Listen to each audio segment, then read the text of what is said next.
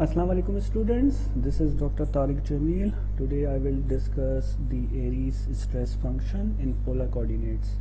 We will not drive the complete Airy's stress function just like what we did in the case of dealing the Airy's stress function in Cartesian coordinates. Here the purpose of showing you these slides is to give you an idea that how the Airy's stress function treated in polar coordinates. So we know that Airy's stress function is a combination of multiple functions, three stress functions.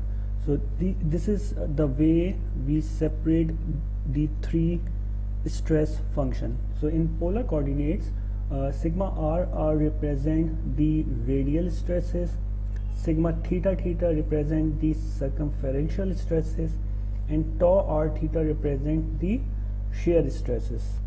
So this is the only way of separating these three functions from the Airy's stress function, because these expressions, when we place the values of these three expression in the equilibrium equation in polar coordinates, then that equation will satisfy. So this is the only way of separating three functions from the Airy's function. This phi is the Airy's function. In polar coordinates, this is the stress compatibility equation, the fourth order biharmonic partial differential equation. Before proceeding ahead and determining the solution of the problem, one has to satisfy this condition. So this fourth order biharmonic partial differential equation can be converted or can be changed into a simple ordinary fourth order differential equation by using a technique called as separation of variable techniques.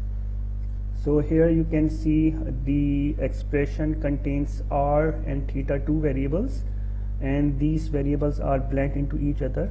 Using the separation of variable techniques, we can rewrite the equation such that the variables can go either side of the equation. So from this Euler type differential equation, one of the stress function that can be obtained and the possible solution of that equation is shown here. So we will straight make use of this Airy's stress function and solve one of the problem. So from this Airy's stress function, when you separate the three functions sigma r, sigma theta, and tau r theta using these three expression, you will end up with these expressions. And later, by applying the stress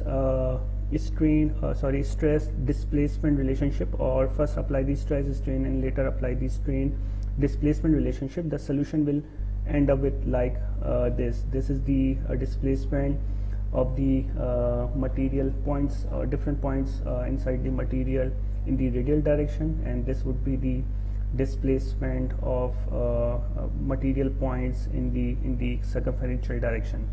So I am repeating again that here we will not go completely into its detail and the derivation.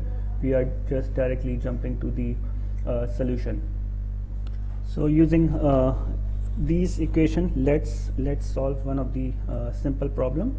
A pressure vessel, a long cylindrical pressure vessel, or you can say a long pipe. So here this is the quotient. The boundary condition or the one of the boundary condition is that the internal pressure Pi is applying on the inner boundary that has a radius of a, and the external pressure P naught, or the outer pressure is applying on the boundary at a radius of b.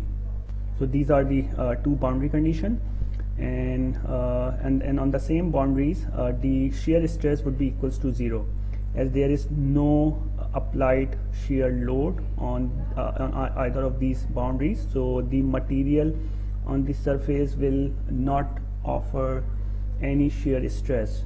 So this is true for the boundaries, and later you will realize that the value of shear stress would be 0 at all points. So these are the two boundary conditions, and we have to determine the three unknown constants that are shown here. So here you can see these are the three functions, and B0, C0, and D0 are the unknowns.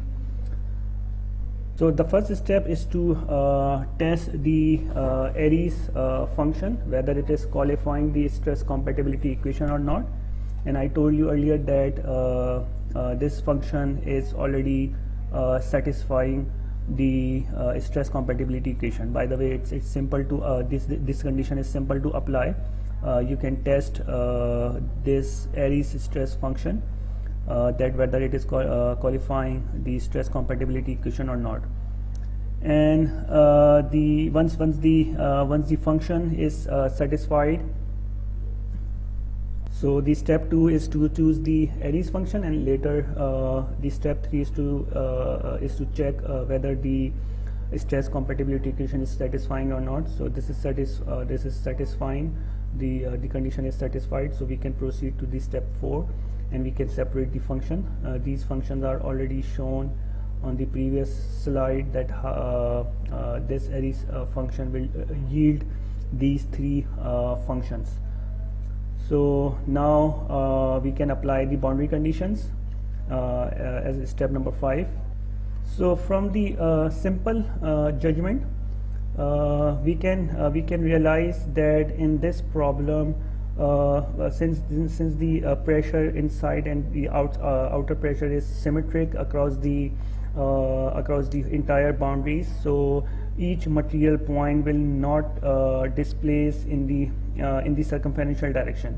So whatever the displacement that each material point will observe will be in the radial direction. So this material point will go outside, away from the origin, if the internal pressure is higher than the outer pressure. But this point will not move angularly, so there would be a zero angular displacement. So for doing that, this entire expression should be equals to 0, means like D0 should definitely be equals to 0. So right now we are not concerned with the alpha 1, alpha 2, and alpha 3.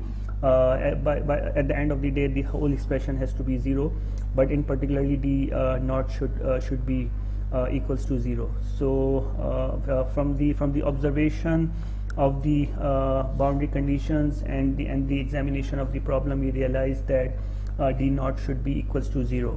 So now applying the remaining two boundary condition and taking D0 as equals to 0 in this expression, in these expression, we will end up with the values of sigma RR equals to minus pi equals to this thing, and sigma RR is equals to minus p out at a radius of b. So here you can see this is a when we apply the internal boundary condition, and this would be equals to b when we apply the external boundary condition or boundary condition on the outer boundaries. So anyhow, this is 0, so we simply apply the boundary condition on this remaining part of the expression, and we will end up with the values of B0 and C0 like that. So once we have the values of B0 and C0, putting these values back to the expression, so this would be the expression for the sigma RR and sigma theta theta and tau r theta. So these formulae looks familiar to you, and I think you have already used these formula in your previous course, I think in solid mechanics too, in the case of thick pressure vessels. So this is the only problem that we will discuss in this course outline related to the polar coordinates, and that's all for the topic. So you don't need to drive the expressions. So whatever will be asked from you is from this handout, and not outside from this handout. Thank you.